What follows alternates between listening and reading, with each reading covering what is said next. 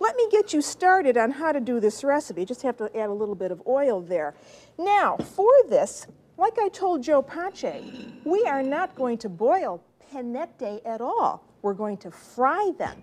And to do that, you want to start with some olive oil in a big pan. And I mean a big pan because you want those pennette to absorb the olive oil and to be nicely toasted. So I want to put about 3 tablespoons of olive oil, extra virgin olive oil, in a large frying pan. And get that hot. And then, for this recipe, we need 1 pound of pennette, tiny little penne. You know, that means little small pen in Italian, so there they are. So that's going to go in dry. Trust me, this is going to come out just fine. So I think my olive oil is just about where I want it. I'm going to put it down a little bit and put these in. And now the idea, of course, is to brown these and to keep your eye on it as they brown. So give them a good stir, and you see why it's important to have a big pot so that the pennette are not sitting on top of one another, but rather are getting an even coating of that olive oil. So now I'm going to let that go for a little bit, but I'm going to have to come back to that, and you're going to have to help me keep my eye on it.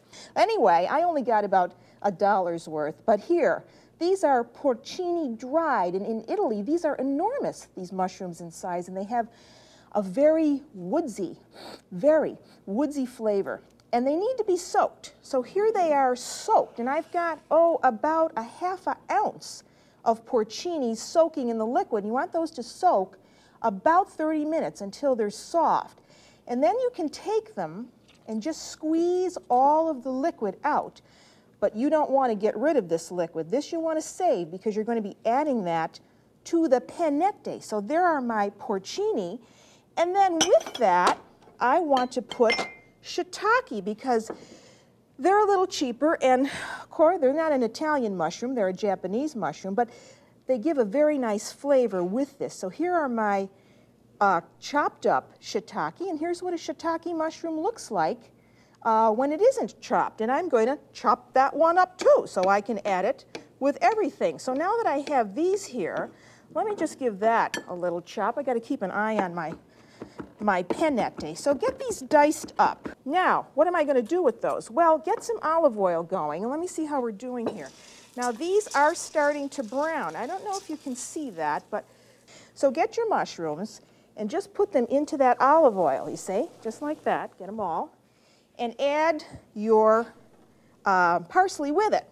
All you want to do is saute that down a little bit, and I may give that a little bit of salt and pepper, too. So I'm using coarse butcher's pepper, which is always on my counter, and sea salt. I like the flavor of sea salt, so that goes in. And now just a little stir. Now, after that cooks down a little bit, I'm going to add a few other things. Now, let me see how we're doing here. All right, now this is getting to the point where I am almost ready to add the next ingredient. You see how those are toasting? I may have to turn that down just a little bit because I want to control that. I wonder if you can see how that's now toasting up, and it's unevenly toasted. And now I need to put in the next ingredient. And this will wake you up for this dinner. We've got a little bit of brandy here, and you want, about 6 tablespoons.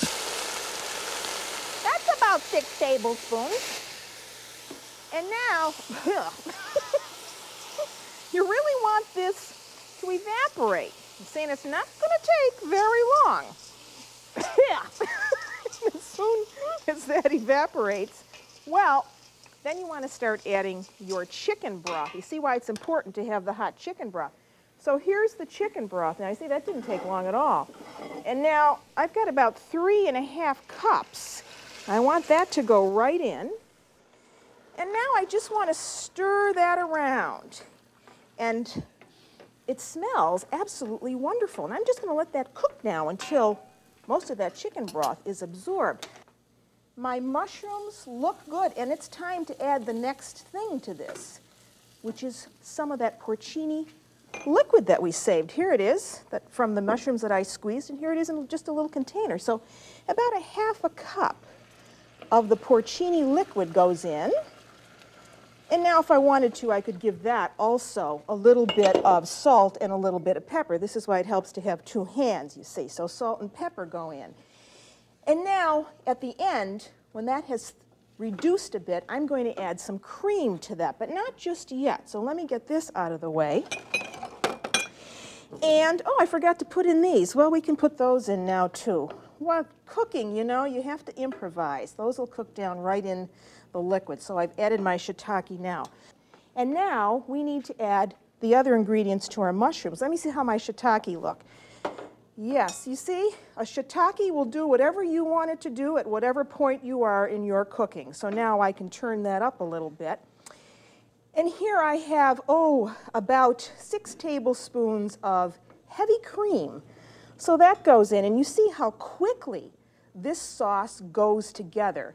Add cheese, and this is our Parmigiano cheese. So in that goes, and that's a cow's milk cheese. I've talked to you about this cheese before. And so we don't need really any additional salt in here because that cheese has a sort of salty flavor. All right, now I'm going to let that cook, and I think I better taste that. You know, somebody's got to do this, I know. Let me just taste it. I'll let you know how it is. Let me see here. You'd love it. Believe me, it's delicious. And now, how are we doing on pennette? Well, I'll tell you, these need to be tasted too. So let me get another spoon and taste that. And you see now, look at this, how nice and colorful that is. I don't know if you can see that. And it's got a little bit more cooking to go here before it's just quite right. That does look like about enough for me to sample, though.